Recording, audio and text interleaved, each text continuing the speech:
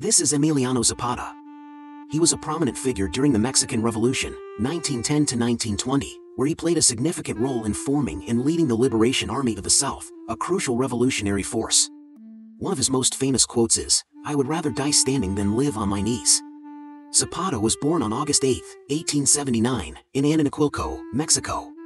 Tragically, he was assassinated on April 10, 1919, by agents of the Mexican President Venustiano Carranza, who vehemently opposed Zapata's ideals and goals.